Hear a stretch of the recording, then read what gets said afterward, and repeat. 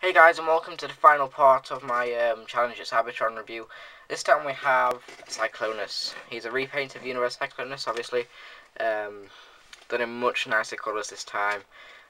Just looks really nice. Not quite as good as the Henkei, but still very, very cool. I'm going to focus on Nightstick here. Get the word out properly. He's a target master. Does transform into a teeny little robot. About the size of a minicon. Well, he's a minicon slash target master, I don't know. He is pretty cool. He's one of the better target masters. He does actually have articulation. I'm going to zoom in so you can actually see the guy properly. He does actually have articulation, believe it or not. So yeah, you know, he's actually got a lot of articulation. His arms can rotate 360, can bend at the elbow. He's got leg articulation. He's actually got a feet pivot, so you can get him into a few little poses, but not many. Kind of get him to do a little kick, I don't know, but I'll just zoom out a second. Having this huge cannon thing on his back actually acts as a better support, but you know, still probably won't work that well because it is kind of heavy.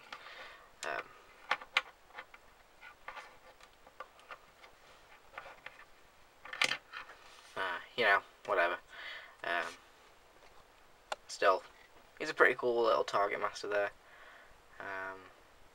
So yeah, now on to the awesomeness, Cyclonus. I was a big fan of Cyclonus from G1. You know, probably my favourite episode with him in was the Ghost of Starscream. I don't know why, he just seemed a little bit more badass then. I love the red windows on him, looks really cool, and the detail just looks awesome. So yeah. Anyway, full landing gear, let's transform him. So anyway, I want to untab that, fold on the little feet like that, and just fold the legs together, tap them together, just like that, tap them together, just like that. And there's one thing I want to point out, you probably can't even see it on this camera. I haven't got it focused properly or something.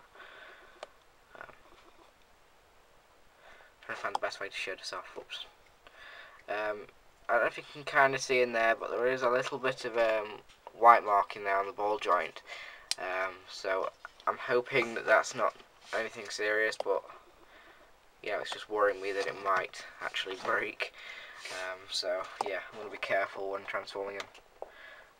So yeah, anyway, rotate these up like that. Take this, push it in there. Just kind of fold the cockpit up there, just like that. Then tab these onto his shoulders, rotate that head around. Pull out the arms. This one's kind of stiff, don't know why. Pull out the hand, pull the fist, sorry. Same again. Pull out the fist and fold this onto his back. Like that. I keep dropping him. And there you have Cyclonus in robot mode. Now, the one thing that I want to show off is the head. The paint apps on this head have been done so well. It is a metallic silver. Well, it's not metallic silver, it's just really cool silver. And the light piping looks so unbelievably evil. So yeah, for a guy with bunny ears, he looks very evil. So yeah. But he is very awesome.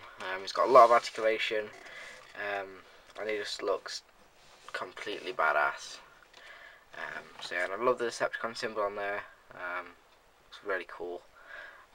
So yeah, and also little nightstick here can actually